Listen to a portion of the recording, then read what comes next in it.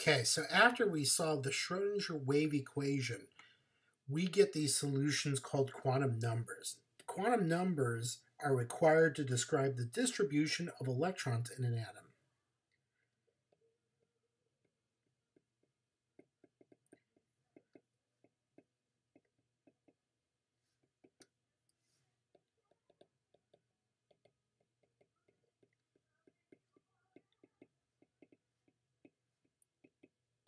Now there's 4 different quantum numbers, and we've actually talked about one already. We talked about n, which we call the principal quantum number.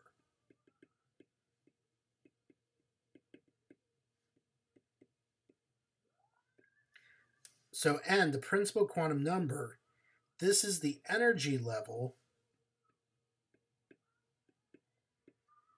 that the electron resides in.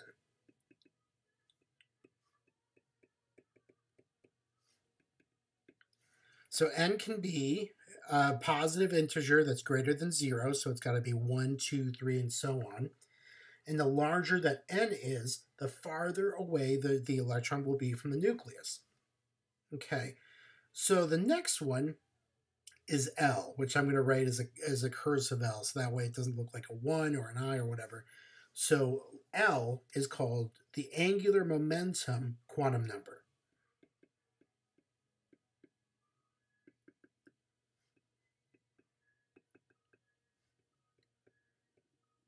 Angular momentum quantum number.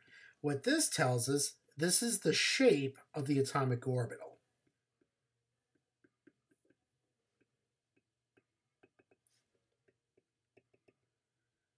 Now the value of L depends on the value of N. Okay, so to find the highest value that L could be, if we take N and subtract 1 from this, that's going to tell us the highest value L could be.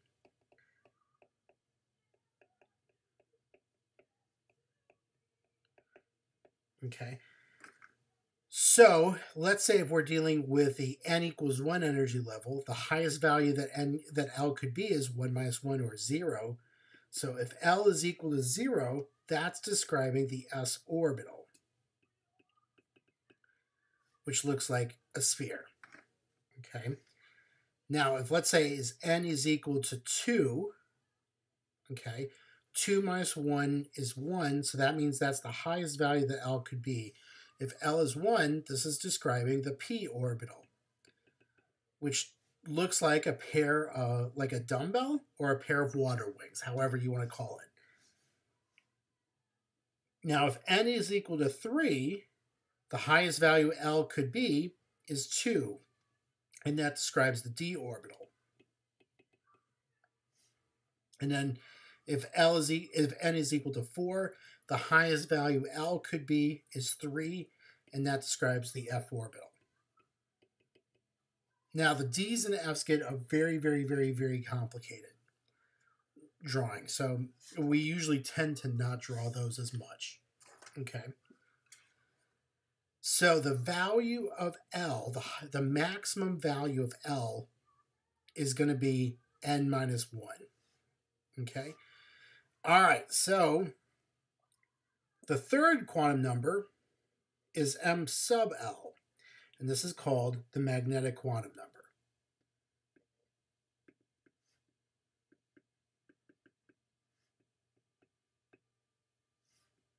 The magnetic quantum number.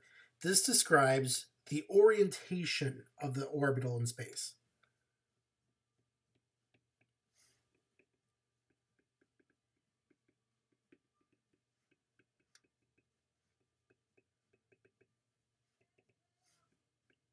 Okay, so the value of m sub L depends on the value of L, and so the way it depends is that, let's say the value of L is 1, so that's describing a p orbital.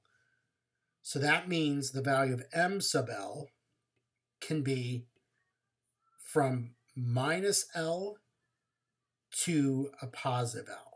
So if we're describing if we're saying that L is 1, so that's describing the p orbital, m sub L could have values from -1, 0, and positive 1. So there's three different three different ways of drawing that p orbital. Okay. So for certain values of L, M sub L could have values between negative L to positive L. Okay. And then M sub S, the last one, this is called the electron spin quantum number.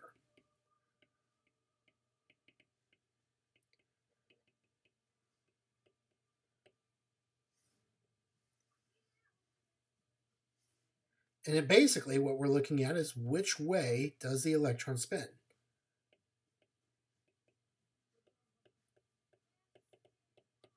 It's either going to spin, it's going to have two values, plus 1/2 or minus 1/2. If it's plus 1/2, then it's spinning clockwise. If it's negative 1/2, it's spinning counterclockwise. An electron spin was verified by the scientists Stern and Gerlach in 1924. All right. So now that we talked about quantum numbers, let's talk about the atomic orbitals a little bit more. So what are the shapes of the orbitals that L describe? And those shapes can be hard to define because remember that an electron can be found anywhere in the energy level.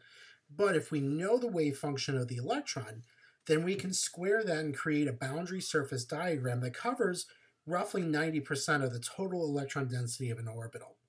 And so what we're doing here is taking a plot of psi, okay? If we square that, okay, well, I got too excited. So what we're looking at here in this diagram that I just circled, that's the plot of psi.